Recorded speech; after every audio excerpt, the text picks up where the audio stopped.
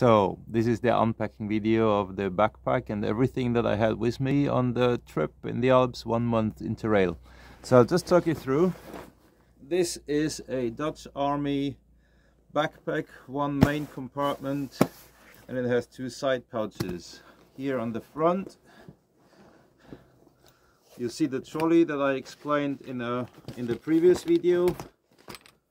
Yeah, to help move the backpack around without having to carry it. There was also this hiking pole, which also functioned as the tent pole. Then I had this bag. This was kind of somehow a travel bag. This is Austrian Army, a bit modified. I will unpack this first. Frisbee, obviously, ultimate frisbee is one of the best things you can do out of plastic. And then inside here, a ditty bag with headlamp, toothbrush, toothpaste, candle, some dices, and what is there? Soap, some string, a little bit of repairs, a mirror, pen and paper, that kind of things. Diary, passports, in a cotton bag that I waxed myself. First aid kit with tourniquet. This is the bigger first aid kit. Binoculars, yeah, used many times. Really happy that I took those. Yeah, the first aid kit, of course, obviously I took it because I'm skilled and trained in first aid. Also like a bit more complex stuff, and I feel it's a responsibility when you're trying to carry the stuff, not for you but for others, in case you need to help or have an opportunity to help. I always think it's an opportunity to help, so I carried more first aid than I would personally carry, but yeah, don't regret carrying this. Water bottle. Basically what I never used was all this. Yeah, this is a cozy made of wool by my mother. Greetings and gratitude. Inside here is a bigger metal cup, which we used with the immersion heater to make some hot meals. What I didn't use is the hanger to hang this Nalgene bottle over the fire. Metal straw didn't use, and a long spoon actually didn't use, but I carried these anyway, because when you're a month away, 1 month of traveling, so many things can happen, and like, you know, I simply thought like, okay, it might be that I have to I don't know, take care of my son and myself, and do I don't know, some kind of off-grid life kind of spontaneously. So I wanted to have more than I obviously would need for an interrail trip. We had intention to do some camping, and we did some camping, and so we carried all the camping stuff. We also carried fishing stuff. Then there is, well, you'll see. So water bottle obviously saw a lot of use. What else is there?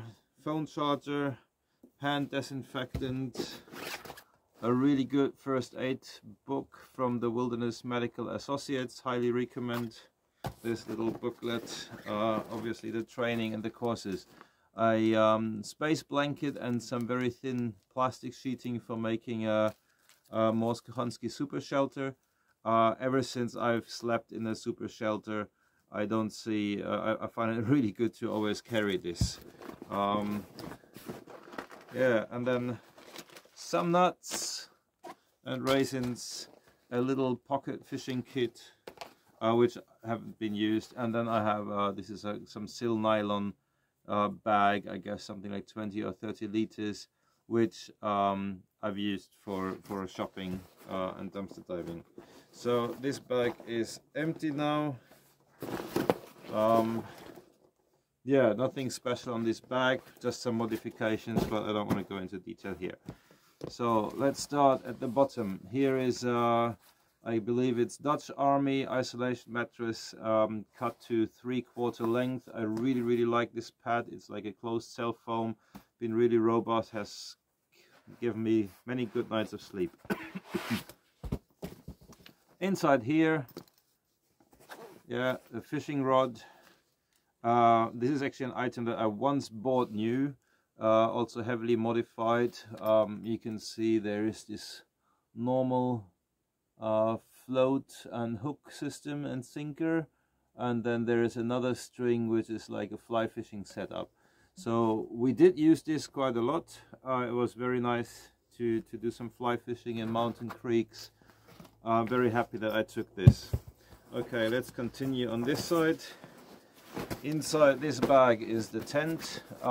This is a Lux Mini Peak XL or something like this, with the inner tent, and altogether I think I spent 5 nights in this. So yeah, good to have taken it. I would have preferred a tarp and like a simple isolate, like a mosquito head net, but I wanted to provide some more privacy and kind of a cozy home for my son. So that's why I carried the tent, but otherwise I would have gone for the tarp. You see on this side, this backpack comes with these side pouches or rocket pouches, rocket bags. Actually what I do have here is, well, the backpack itself is Dutch Army. These rocket pockets, they are British Army.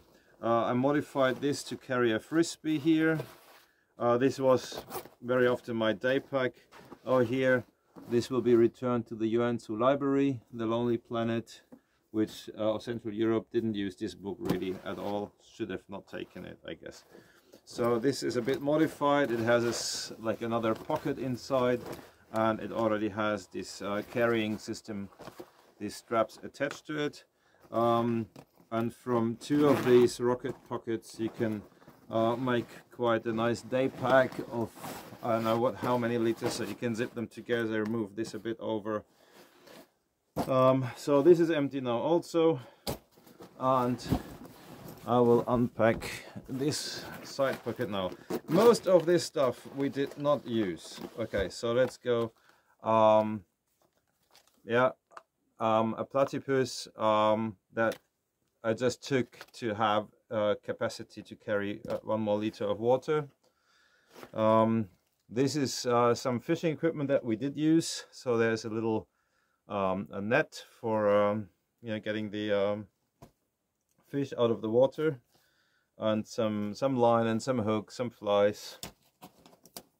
Then there will be some stuff like this that I didn't take with me on the journey, but stuff that I brought back when we were staying at my parents' place. These are actually some Christmas candles that were left there. They contain 10% beeswax.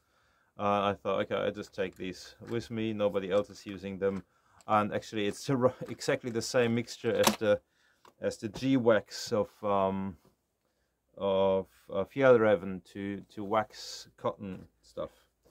Then I always carry 10-liter bucket. I didn't use it this time, would take it again. Like, it gives you so much freedom to camp away from the water sources, so you can carry water somewhere else, and that's a really, really good thing to have. Also didn't use, I don't know if I would take it again, because I also have the pocket fishing system. This is a ice hole winter fishing system, but it's really nice to use from jetties, marinas, harbors, even from bridges or boats. It goes vertically down. You have very good feel control over the hook. I really like this thing.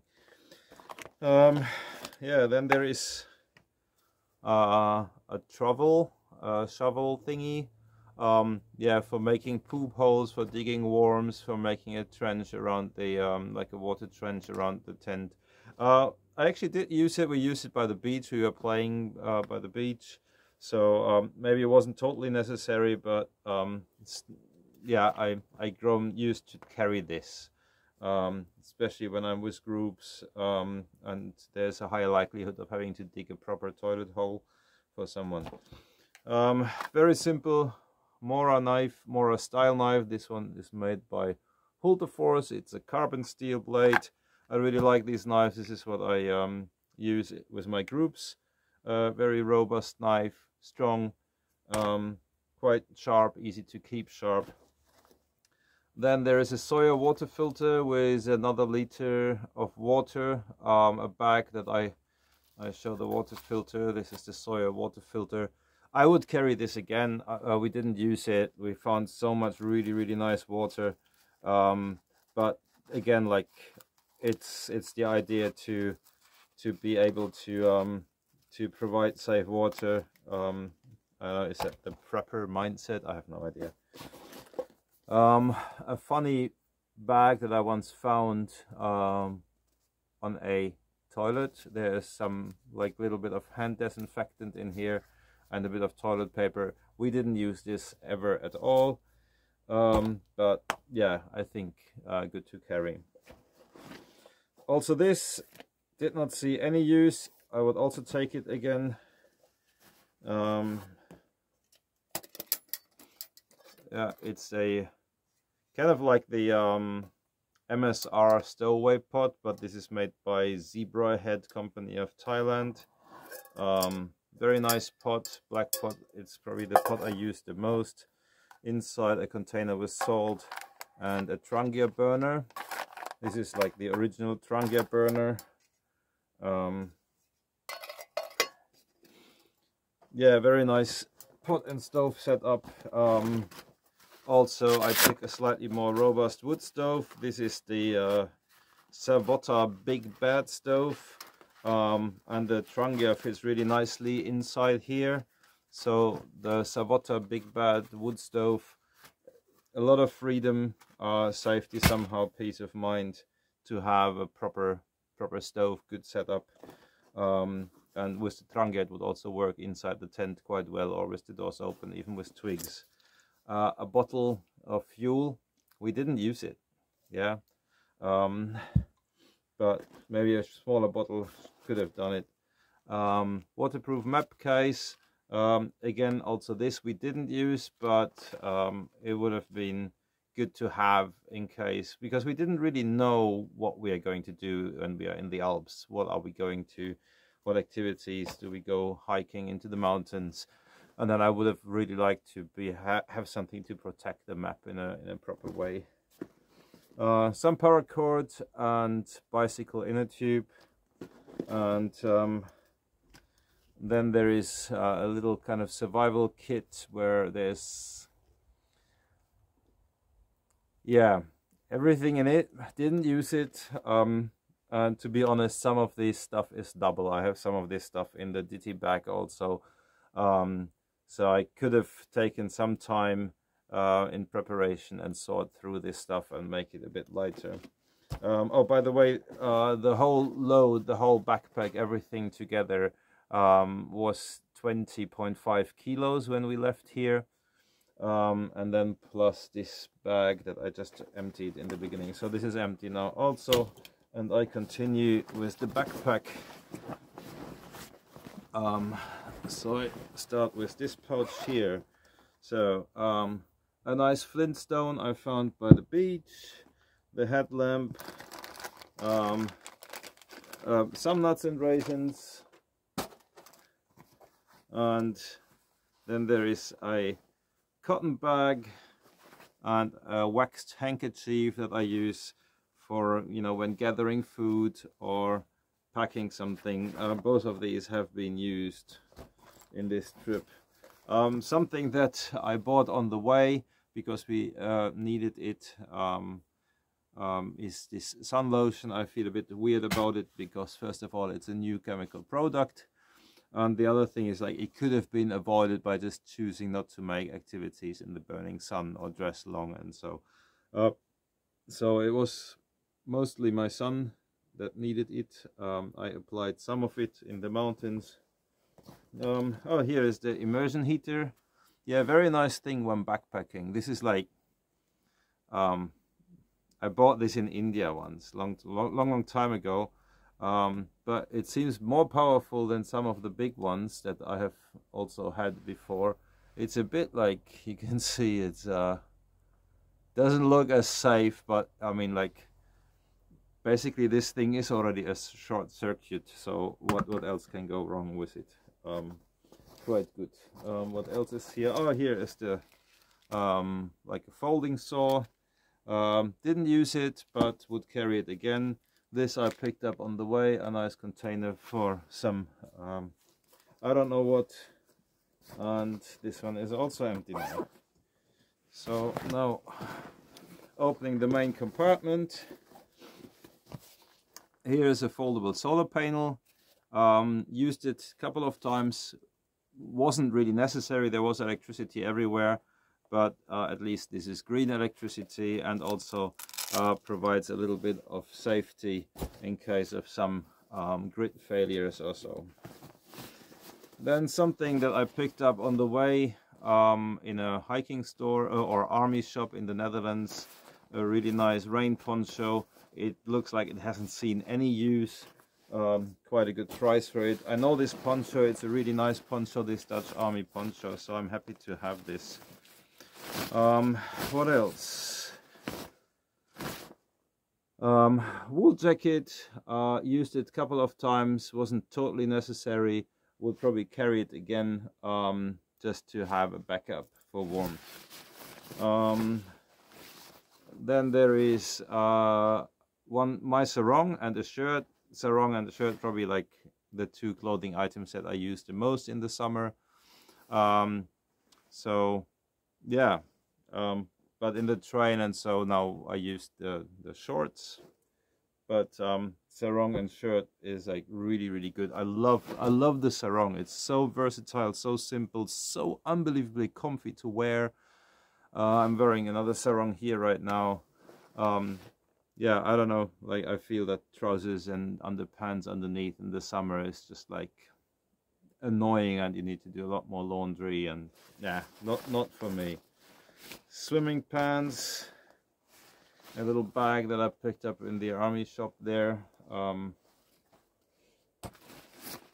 Yeah, reflective vest. I would take it again. Didn't use it, but it just can provide so much safety to be able to create visibility.